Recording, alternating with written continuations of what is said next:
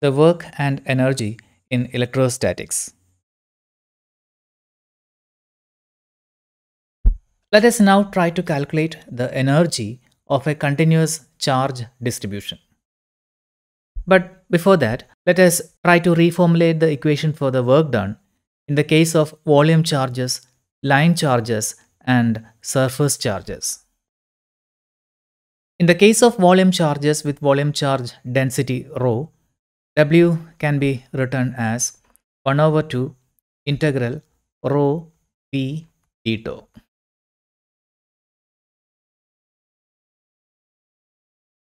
When it comes to line charges, the same equation can be written as equal to 1 over 2 integral lambda times V dl. With surface charges having surface charge density sigma, the equation for the work done could be written as 1 over 2 integral sigma times V dA.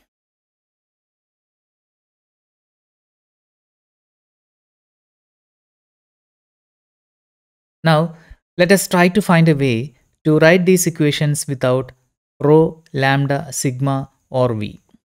We will try to write an equation using the electric field E. From Gauss's law, we can write the charge density rho as equal to epsilon 0 times del dot E. Now, the expression for work done can be written as epsilon 0 over 2 integral del dot E V d tau.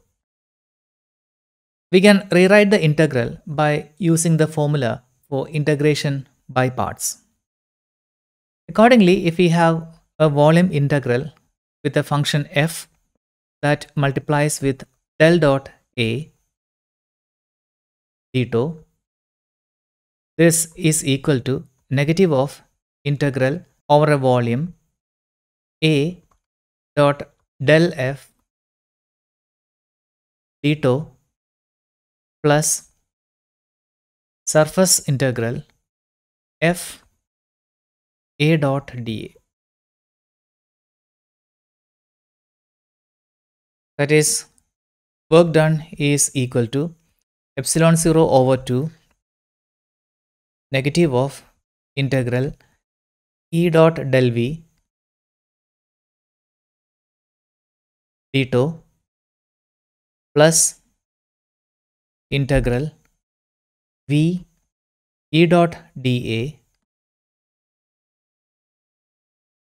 within the parentheses.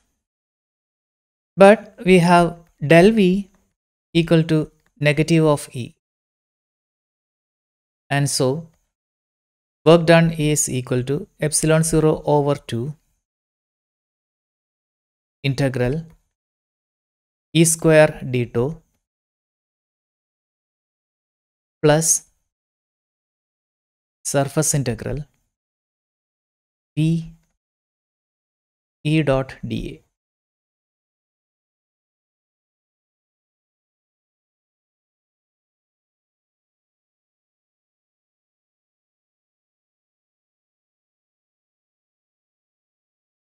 The first one is a volume integral and the second one is a surface integral. Now, let us inspect these integrals individually. What we have done is that we have brought some charges from infinity. We have assembled them to form a volume charge as you see in this figure. So here, rho is finite. And what the volume integral does is that it calculates integral E square d tau, where d tau is a very small volume in the volume charge.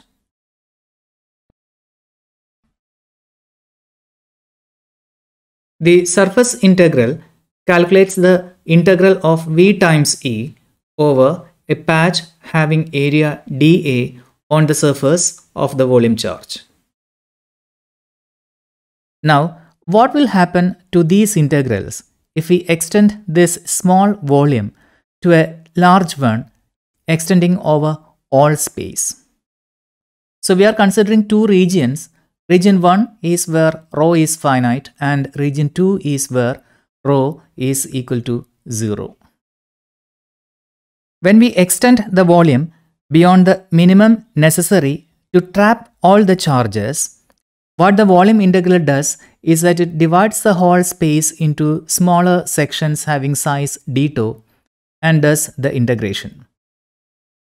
D taus that are inside the volume charge will contribute towards the total integral, whereas the d taus which are outside the volume charge will contribute nothing as rho is equal to 0 here. Remember that outside the volume charge, the electric field E is finite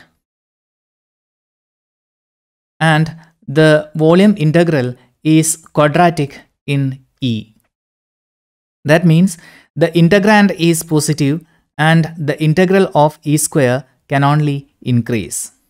So we can predict that as we increase the limit of the integration to extend to a larger volume or a larger space, the volume integral increases.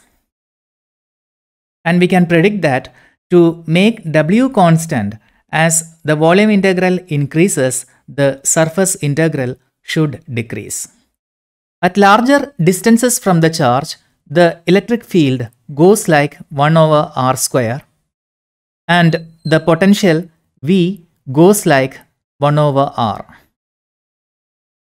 The surface area grows like r square and the surface integral goes down like 1 over r times 1 over r square times r square, that is roughly 1 over r.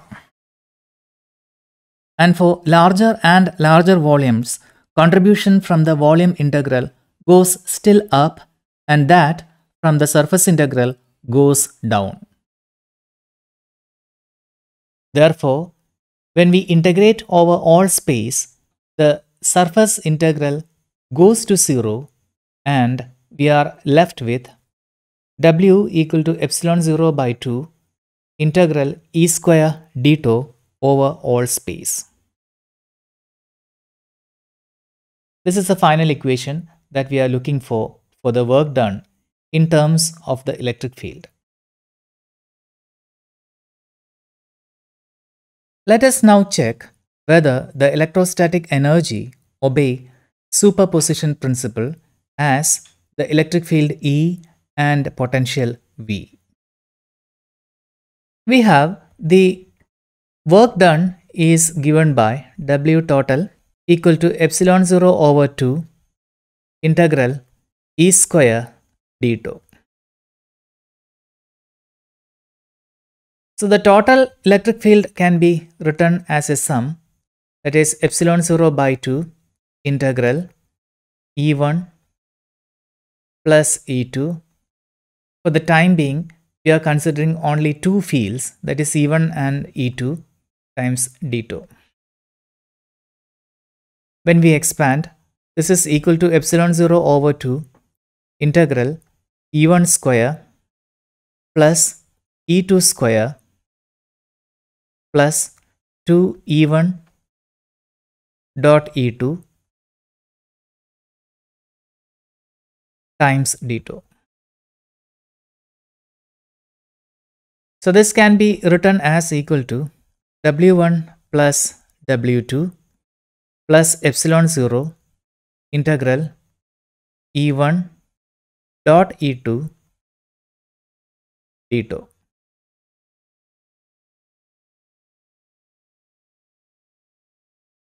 Because electrostatic energy is quadratic in the fields, it does not obey a superposition principle. That means that W total is not equal to W1 plus W2 plus W3 plus etc. That is, the energy of a compound system is not the sum of the energies of its parts considered separately. There are these cross terms.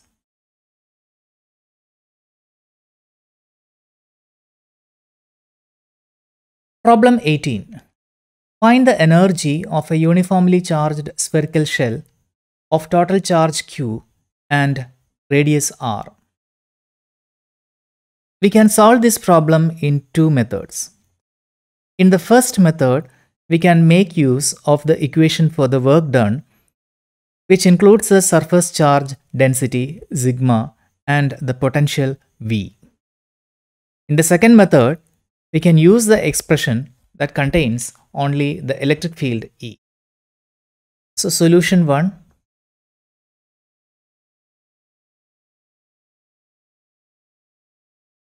Will be to make use of this equation, that is W equal to 1 over 2 integral sigma V dA.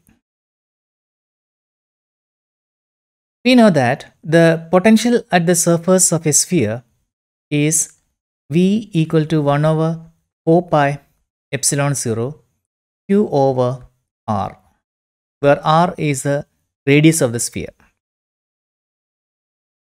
So that means that the work done is given by 1 over 8 pi epsilon 0 Q over R integral sigma dA. So this is equal to 1 over 8 pi epsilon 0 Q times Q, and this is equal to 1 over 8 pi epsilon 0 Q square. We missed an R here. So this is the final result for the work done. Solution 2 makes use of the expression for work done that involve the electric field E.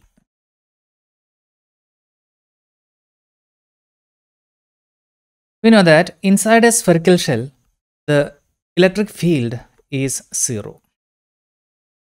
And outside the shell, the electric field is given by 1 over 4 pi epsilon 0 Q over R square, then R hat.